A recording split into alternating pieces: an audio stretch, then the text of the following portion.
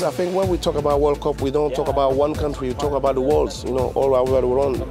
You know, it's really important. Football is not always happening in only one country, you know. There's a few times, even in South America, it's been America, it's been Africa one time where I was enjoying. To be today in Qatar, in a Muslim country, I think is something special as well. I think all the world's coming today to this World Cup is going to be very important, interesting for them, and as well, they're going to be able to just communicate or exchange it with the world of Arabs, you know, because it's totally different worlds, and I'm sure people is going to find that exciting and very nice.